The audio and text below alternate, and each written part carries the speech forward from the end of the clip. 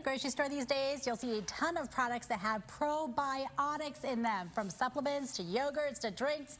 Some believe your gut health may even impact your overall health.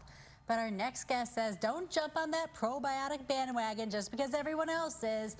So clinical pharmacist and nutritionist James LaValle joins us. He is the author of the Metabolic Code, Cracking the Metabolic Code, and Your Blood Never Lies. So James, let's start with the probiotics. Everyone's talking about it. I mean, if you're not taking it, you're doing something wrong right now. So says they. So what are they, and why are people talking about it? Well, probiotics are basically the beneficial bacteria in your intestine, and they do a lot more than help you with your bowel movements. They regulate hormones, help process vitamins, help you to detoxify, even send your hunger signals to your brain.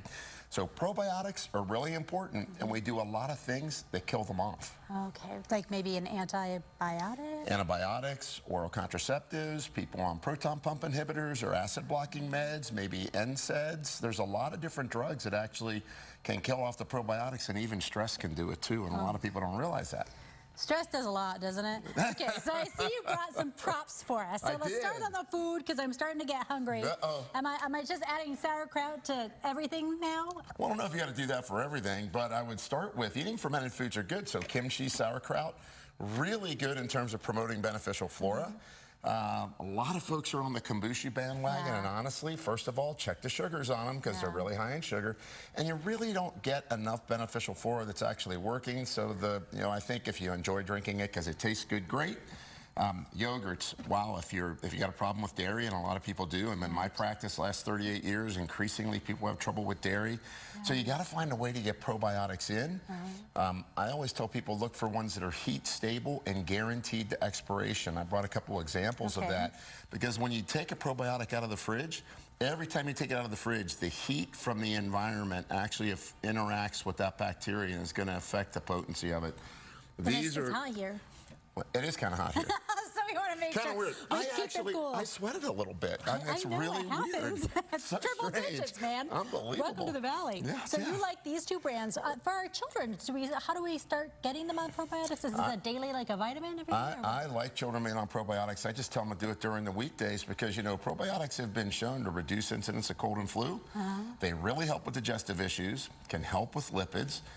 And obviously with this one, guaranteed expiration, human strain flora, so no worry about a dairy intolerance.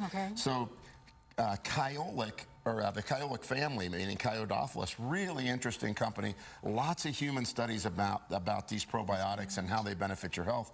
And if you have a question about probiotics, you can go to probiotics.com. Which is a great resource online. I actually am a guest researcher there, and I'll answer questions for people. Oh, nice. I know a lot of people are talking about they're gluten-free, they have IBS, sticking to, is it the FODMAP diet, right? FODMAP diet. So everyone's talking about something. That's right. That's bothering them with their digestive system. So would you say probiotics is a good thing to follow up with everyone, just as a daily? I think today, because of how much stress people are under, and increasingly, like I said, being in practice 38 years, more and more people are coming in with IBS problems, colitis, all kinds of issues related to their gut, food allergies, food intolerances.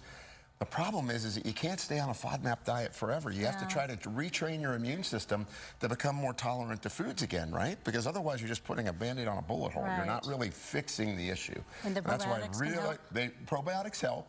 Along with, if you're under a lot of stress, try to get enough sleep, try to learn how to get that stress laid off of you, maybe a little deep breathing, go to maybe a hot yoga class, do something. Well, if the hot yoga stresses me out. You can probably do that outside. We just call that yoga. Yeah. Right here in the middle.